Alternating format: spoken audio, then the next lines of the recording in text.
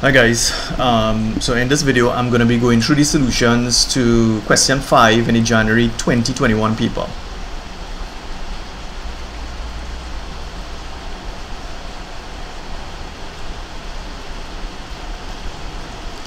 Alright, so in question 5 here we have 60 students took an algebra test which comprised of 15 multiple choice questions.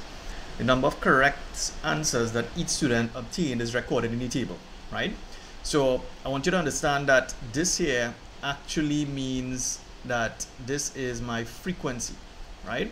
That is how often these correct answers occur, right? So this first line here means that number of correct answers, right? So 6 students got 8 correct answers. 14 students got 9 correct answers, right? Now the first part they said, using the table, determine the number of students who scored exactly 13 correct answers. So all we need to do here, the number of students getting 13 correct answers is going to be this, 11, right? So the answer for this part here is simply 11, right?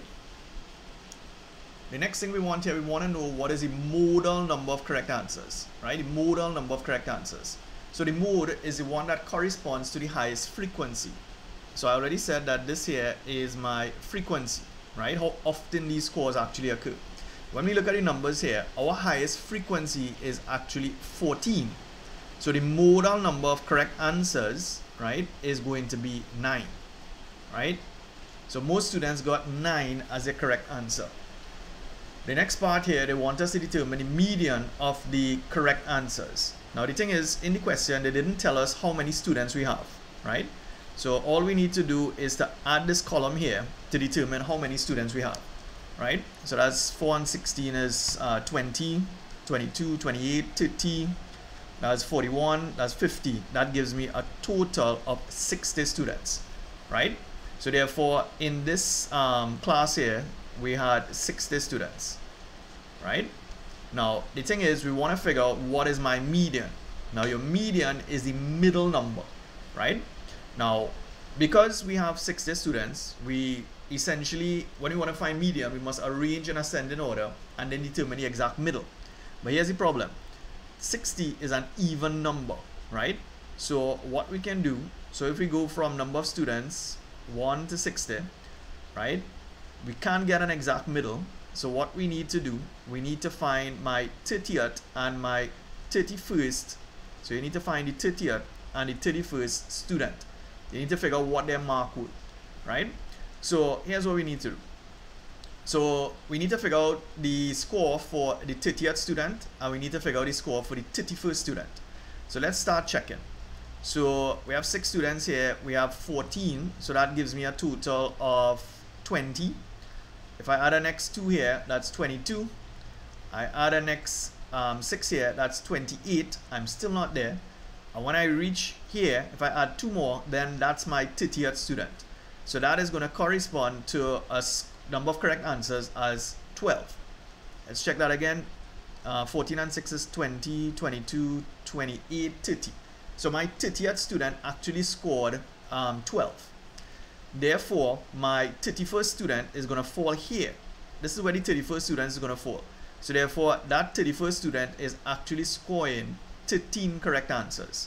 So my median, right? So this is how you find the median when you have an even number of data sets. In this case here, we need to take the score of 12, add it to the score of 13 and divide by 2. And that's going to give me a median of 12.5, right? So your median number of correct answers will be 12.5. For this next one here, it's a probability question that a student chosen at random had at least 12 correct answers, right? At least 12 correct answers. Now, 12 correct answers, right, corresponds to 2 students. Now, they said at least. Whenever you all see the word at least, that means 12 or more, right? So we're looking at 12 or more, right? So therefore, that'll include 13, 14, and 15. So therefore, we need to figure out how many students scored 12, 13, 14, and 15. So that'll be 2 plus 11 plus 9 plus 10, right? So that is So number of students scoring between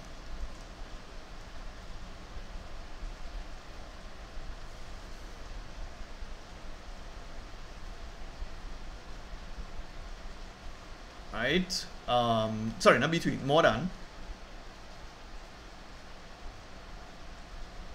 or scoring 12 or more, right, is going to be equal to, so we're adding up this, right? So that's 19, well, actually 11 plus 9 is 20, that's 30, that's 32, right? That gives me a total of 32. So the probability is simply going to be 32 over 60, right? So we can leave our answer as that, or we can reduce it if we want, and you're gonna get 8 over 15. Right? So that's my probability there. Either we say 32 over 60 or 8 over 15. Right? Next one here, part B. A group of students wrote a physics exam. Each of the students achieved a grade 1, 2, 3, or 4. And the pie chart shows the results, right? So we have a pie chart here. Grades 1, 2, 3, and 4. What do they want? 39 students scored a grade 3. Determine the total number of students who wrote the exam, right? So what we have here is a pie chart, right? And we need to know that in a pie chart, we have 360 degrees, right? But what we do know is that 39 students correspond to 117, right? So here's what we're going to do. We're going to say 39 students, right? Well, actually, let's write it the next way. Let's put 117 degrees, right, on your circle, right, corresponds to 39 students.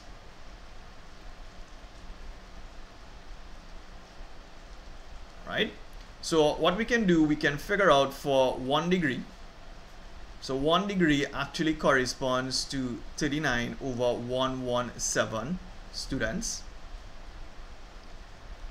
Right? Now we want to get the total number. That total number here must correspond to 360 degrees. So therefore, 360 degrees, right, is going to correspond to, all we need to do is to take 39 over 117, right, and multiply by 360 degrees. And this here will give me the total number of students I have. So that's 39 over 117 multiplied by 360, and I'm going to get 120 students. Right? So that's how we do a question like this. You know part of the whole circle, right? 117 degrees corresponds to 39. Figure out for 1 degree first, and then work out for 360 degrees. Now, they said the number of students who achieve grades 1, 2, or 4. So this is grade 1 to 2 to 4, right, is 2 to 4 to 3, right? Now remember, we know that the total number of students in this class here is 120, right? A student pass the exam if he or she achieved a grade 1, 2, or 3, right? A grade 1, 2, or 3. How many students pass the exam, right? So what we need to do, so you already know we have 39 students got a grade 3, but we don't know how many got grade 1, how many got grade 4, or how many got a grade 2. So we need to figure that out, right? Now you have a total of 120 students. So the grades 1, 2, and 4. So grades 1, 2, and 4, right, is going to be equal to 120 students minus the number of students who got grade 3s, which would be 39, right? And that's going to give me 120 minus 39, and that's going to give me 81. So I have 81 students who actually got grades 1, 2, and 3. So all we need to do, we need to figure out, so grade 1, right, the number of students who actually got grade 1. Now when you're looking at a ratio, you have 2 parts, 4 parts, 3 parts. So the total number of parts here will be 4, 1, 2, 6, and 3, 9. Right? So you have a total of 9 parts. So that means the number of students who got grade 1s will be 2 over 9 multiplied by 81. Right? And that's going to give me 18. Number of students who got a grade 2, right, is going to be 4 over 9 multiplied by 81, and that's going to be 36, right? And remember, we already know how many students got grade 3. That was 39, right? So the question said how many students passed. So total passes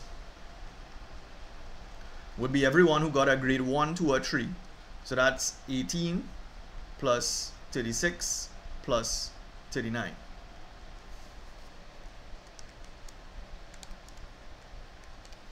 And that's going to give me a total of 93 students, right? That's a total of 93 students.